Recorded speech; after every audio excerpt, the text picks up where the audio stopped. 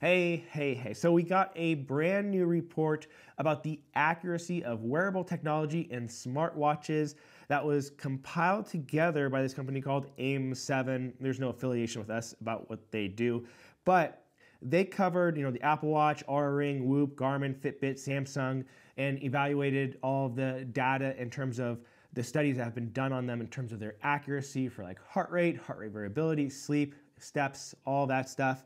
And they compiled a nice report giving their findings. And I want to go over a lot about what I found in this report, as I think it's really interesting. And personally, I really like this report because it let me know that I'm not crazy. A lot of times, because we review a lot of smartwatches and wearables like these, I test them really thoroughly to try to figure out, the accuracy on all these different metrics. And a lot of times I'll say things about the accuracy that, people will comment back to me later saying, oh, that's not correct. Somebody else said this and somebody else said that. You must be testing it wrong, when I'm not testing it wrong. And sometimes there are differences between, person to person and, how they're testing it and all that, or what exercises they're doing while they're testing it. But I was happy to know that a lot, if not most of the things that I had found from testing these wearables turned out to be the exact same kind of information that was pulled into this report. So to start out, it highlights that wearable devices have as much of a 20% error when measuring heart rate, and caloric expenditure measurements can be off as much as 100%.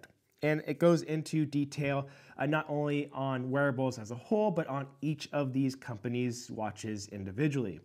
It talks about how 44% of people use wearables to measure heart rate, and 42% use wearables to primarily track their caloric expenditure. On average, wearable fitness devices have a slight tendency to underestimate heart rate, and I think almost everybody finds this to be true, except for a few watches, but the vast majority of them underestimate them, if anything. And on average, there's a tendency for wearable fitness devices to underestimate caloric expenditure. Again, I think most people find this to be true. And what I thought was really interesting was that 60% of people use wearable fitness devices to track step count. So more people use fitness trackers and smartwatches to track their steps over things like their heart rate, which is always interesting. And then on average, wearable fitness devices underestimated step count by 9%. And they go over the data on the step counts in this, but I think they do need to be clear that a lot of these watches nowadays, the step counts can be calibrated. So I'm going to assume that all of the data on the step counts in this report are from uncalibrated step counts. Once you calibrate your step counts for a lot of devices that allow calibration, I think those numbers would be much improved. So, as a whole, they rate heart rate tracking, 4 out of 5 stars in terms of its accuracy, and kind of mentioned that on average, it decreases accuracy as you increase, intensity. Less stars go to caloric expenditure in terms of accuracy, and then about the same for step count. And then lowest of all is sleep tracking. And if you don't know by now, yes, like sleep tracking on most wearables and watches isn't that accurate. Really, at best, we're seeing about 80% accuracy on some of the better sleep trackers, and much lower than that on some of the ones that aren't quite as good. So let's go down and start looking at some of these wearables individually. Now, Apple Watches have been shown to underestimate heart rate by an average of 1.3 beats per minute during exercise, which is really good to have an average of being off by just 1.3 during exercise. That is fantastic, and that's why many people suggest Apple Watches for tracking your heart rate. It's very accurate during exercise, though I will mention the Apple Watch Ultra I don't think is as accurate as just the regular Apple Watch. Due to its larger size, it actually tends to overestimate heart rate accuracy during exercise, at least from my testing and from other people's testing too. Now, contrary to other wearable devices, during graded exercise testing, Apple Watch accuracy improved as heart rate increased. So that is another really interesting thing about the Apple Watches. Most times, as you increase intensity, you're moving around more, it's gonna have a harder time tracking your heart rate accurately. Whereas in the case of the Apple Watch, due to how their algorithm works and however their sensors work, it actually improves accuracy as you start increasing the intensity of your workouts. Now here it says, during graded exercise testing, Apple Watches have been shown to miscalculate caloric expenditure by as much as 115%, which is quite a lot. And I know a lot of people use Apple Watches and other devices to count their calories. I don't even really check that out too much when I review devices, just because they're all really far off, and it's not really something that I find that valuable to look at when you're working out or throughout your day of seeing that number. Personally, I like to have data that gives me numbers that I can make changes with or utilize, and knowing a calorie count supposedly from the watch, it just doesn't provide a lot of value. So I'm not usually super interested in the accuracy of it one way or the other, but just know that Apple Watch accuracy for calories can be quite a bit off. Now, on average, the Apple Watches have a 0.9 to 3.4% error when measuring total step count. Again, that might be due to calibration. And Apple Watches correctly identify when a person is sleeping 97% of the time, which is great. And most of these watches tend to follow that same pattern. They're very good at being able to tell when you fall asleep, but not so good at being able to tell when you wake up. And you'll see that here. Apple Watches correctly identify when somebody wakes up during sleep only 26% of the time. So that is not that great of a number. And so in terms of the sleep tracking, Apple Watch is generally very good, but I think it does miss out on some of the times when you're awake or when you wake up in the mornings. It can be off. And then on average, Apple Watches underestimate heart rate variability, or HRV, by 9.6. So that's another big number I want to talk about, is this heart rate variability, which is the biggest, probably most important metric to look at when you're trying to determine your recovery, which is the biggest, most important number you want to look at when you're trying to understand your recovery for the next day or over a period of time. And so this heart rate variability is definitely underestimated a lot from the Apple Watch, as it is from a lot of the devices. And so that's a number we're going to be looking at a lot as we go through the rest here. All right, moving on to the OURA Ring. It has been shown to accurately measure resting heart rate. On average, the device demonstrated just a 3% error when measuring resting heart rate, which is quite good. On average, the OURA Ring tended to underreport resting heart rate by 1 beat per minute. Which is really great. And as I've said with the OURA Ring, I think it's a fantastic device when you're at rest and for tracking sleep, but not so much when you're doing an activity, and not so much for heart rate variability, which a lot of people disagreed with. But as you'll see in this report, it kind of agrees with me on that too. So on average, the device demonstrated just a 13% error when measuring caloric expenditure, so more accurate for caloric expenditure than like the Apple Watch, if that's something you're tracking. The OURA Ring correctly identifies when a person is sleeping 94% of the time, so a little bit less than the Apple Watch. The sleep algorithm calculates total sleep time with 96% accuracy, so that's pretty good. And it correctly identifies time spent in light, deep, wake, and REM sleep 79% of the time. And 79% of the time is actually really, really good, and that's actually like a highlight here of the OURA Ring with its new sleep algorithms and tracking. It's pretty good when it comes to that sleep tracking. The OURA Ring correctly identifies when somebody wakes up during sleep about 57% of the time, so it measures twice as many of those occurrences as the Apple Watch. And on average, OURA Ring underestimated heart rate variability by 10, which is a little bit more underreported than even the Apple Watch.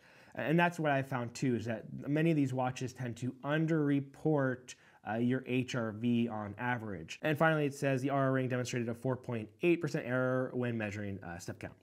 So moving on to Whoop. Whoop has been heavily criticized by a lot of people for its accuracy, but in my testing, like across the board, Whoop is super, super accurate for both the heart rate and especially in the heart rate variability, which is why it's the tool I utilize for tracking my personal heart rate variability. As somebody who's been measuring my HRV for over 10 years now, I just find that Whoop more accurately reflects what's going on. But let's go ahead and read what they have to say here. On average, heart rate measurements performed by Whoop are 99.7% accurate. Whoop is 99% accurate when measuring heart rate variability, with an average underestimated of just 4.5, so less underestimation of the HRV score. And I would even argue that it's more accurate in some other ways with how much the HRV can go up and down on a daily basis, whereas the other ones kind of keep it stagnant based on how their algorithm works. But that's interesting to see here. Research has labeled Whoop's ability to identify specific stages of sleep as excellent. Other research has shown Whoop to have a high degree of consistency when measuring heart rate and heart rate variability. I personally haven't found the sleep tracking on Whoop to be as accurate, especially to that of the Apple Watch or the OURA ring. I think it's pretty good, but not quite as good as those other options. Whoop correctly identifies when a person is sleeping 90% of the time when monitoring sleep. So yeah, that makes sense. That's less than the other two that we looked at. Whoop correctly identifies when someone wakes up during sleep 56% of the time, so kind of on the same page as OURA. Whoop claims that their product does not count steps because they don't do step counting with Whoop. Instead, it gives you an overall score of how much activity you did throughout the day, which personally I find much better because I'm not always walking around. Maybe I go for a light row or a bike ride or whatever. And I like that it also includes the intensity in that kind of calculation versus just like your total volume of steps. And then we have Garmin. So Garmin on average has been shown to have a 1.16 to 1.39% error when measuring heart rate. And I think most people would agree that many of the Garmin watches are very good when it comes to heart rate tracking, both during rest and during exercise. Literature has shown that Garmin has a 6.1 to 42.9% error when measuring caloric expenditure. Again, it can be off by a fairly large degree. When measuring step count, literature demonstrates that Garmin has an average measurement error of 23.7%, but you can calibrate it on Garmin, so I think that would probably improve that. Garmin correctly identifies when a person is sleeping 98% of the time when monitoring sleep, so that's great. Although they don't mention it here, but I don't think Garmin does a really good job at all of determining sleep stages. That's one of the areas it's pretty weak at usually. Garmin correctly identifies when somebody wakes up during sleep only 27% of the time. And on average, Garmin underestimated heart rate variability by 22 milliseconds. So that's even a bigger gap than some of the other ones. And it is something that I've noticed as well that, Garmin, OURA, and Apple Watch just all tend across the board to really underestimate that HRV, whereas, Whoop is much more accurate in that, which is important to me. And actually, I'm in the middle of a review right now of the Polar Grit X Pro watch, and that too, actually, I feel has really good heart rate variability tracking. And it's very similar and in line with the algorithm and how it works and the numbers that I'm seeing as Whoop. So I'll have to get all the numbers to make my complete determination on that, but it looks really good if you are really focused on using HRV as a data point to help determine your training or your health and all of that. It also goes over Fitbit and Samsung. It says Fitbit has been shown to underestimate heart rate by an average of 9.3 beats per minute during exercise. And yeah, Fitbit isn't really well known for its accuracy at all during exercise. On average, Fitbit displays a 14.8% error when measuring caloric expenditure. On average, Fitbit miscalculates step count by 9 to 21.9%. Again, it can be calibrated. And Fitbit devices tend to overestimate total sleep by 7 to 67 minutes, which is a pretty big range. I'm not sure if it's going to be that far off by 67 minutes. It's kind of in line with some of the others. And then there's Samsung. I haven't really tested much of the Samsung wearables, but according to this report, they've been shown to underestimate heart rate by an average of 7 beats per minute during exercise, which is not that great. It's kind of like not as bad as Fitbit, but not nearly as good as the others. Samsung devices display a 1.08 to 6.3% error when measuring step count. And on average, they've been shown to have a 9.1 to 20.8% error when measuring energy expenditure. And on average, they underreport heart rate variability by 18.24 milliseconds, which again is quite a big underestimation of your heart rate variability. But of course, having an average underestimation of your heart rate variability isn't going to be the only thing you need to know, because the other issue that you have to look at with a lot of these smart watches and wearables is not just if they're underreporting what the actual number is, but also if it's like reporting the ups and downs in reflection of what your actual HRV is. And for example, my biggest issue with OURA and the way they calculate with their algorithm for HRV is it makes your HRV very flatline, like it barely moves up and down day to day, which means some days it's going to be pretty accurate, and other days it's going to be pretty far off. Whereas if a watch was underestimating your HRV, but it was following in line with your actual HRV scores, that wouldn't be as bad, because at least you would still get that feedback and data about what's improving and not improving, and which days are higher and which days are lower. But let me know what your thoughts are in the comments below. This is Colin Jenkins with Connect the Watts. Appreciate you being here, and I'll see you next time.